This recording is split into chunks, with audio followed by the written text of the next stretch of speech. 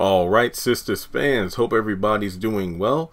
This kind of is almost like a combination theory video about Zach and Andy. And no, I'm not talking about them hooking up, but both of them being caught in compromising positions. But here's the thing: before we get forward in the video, let's try to get to 200 likes on this one. Y'all have been really blowing some of these videos up.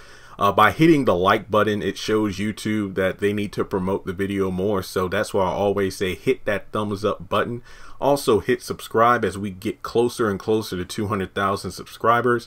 Hit the bell icon and select all. That way you don't miss out whenever I post content on the channel. We're getting to the point where we could potentially reach at least 50% of subscribed users watching my content, as opposed to, you know, over 60% who are not subscribed. And finally, follow me on social media. Links are in the description below. Now, the reason I'm kind of putting Erin and her secret rendezvous with Robin together with Zach is the fact that Robin stated that, hey, if you need me, I'm going to be staying at the Carlisle Hotel. And then in the next episode, we know that he plans to ask Andy out to dinner so we can discuss the settlement between their clients.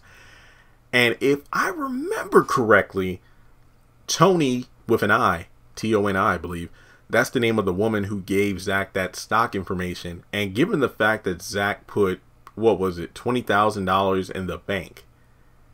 And that pretty much confirms what some fans were telling me. It's like, Jeremy, that money that Zach gave Fatima, he got it back because she did tape it to the door. So I completely forgot about that. So he gave the $5,000 to Karen, you know, of the $77,000 that he owed her. So she got $5,000. That's why that $25,000 is now $20,000.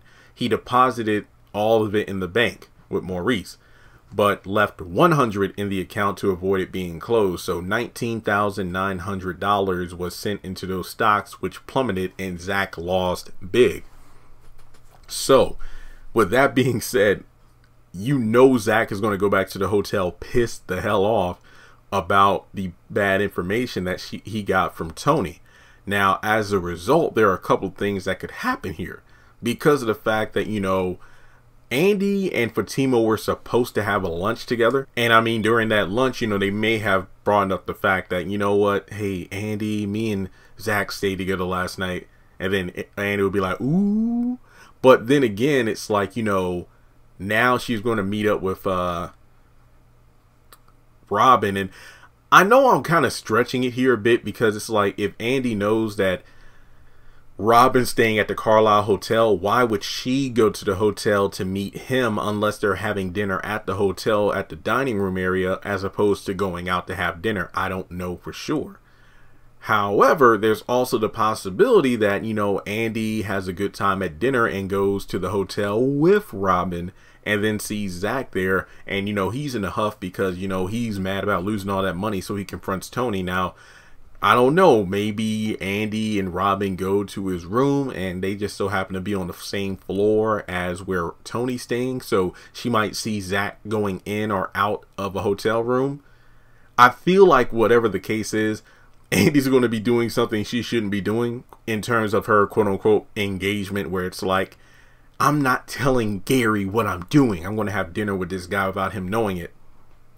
So that's kind of like her way of getting back at him for being secretive and whatnot about the phone and whatnot. So I feel like in the midst of her own deception, she's going to catch Zach in a compromising position when he's not doing anything shady. Well, in regards to Fatima, in terms of stock information, yes, but in terms of Fatima, no. And it's kind of crazy, because if Zach would have opened that account with the money, which I'm not saying he should have done it or taken that money to begin with, he could have at least said, well, dang, at least I didn't lose my money. I lost that woman's money, but then she could probably flip it on him, or then that'll lead to a whole nother, you know, situation of legal, unfortunate events for Zach. But I think that overall, Zach is going to end up confronting Toni about that money. And then Andy's going to catch him, and then she'll probably bring that to Fatima, and then she's going to have yet another reason to be pissed off at him for the wrong reason. And keep in mind, I just finished a video about Karen not confirming with Pam that she did not sleep with Zach the night before, hence why she's happy today.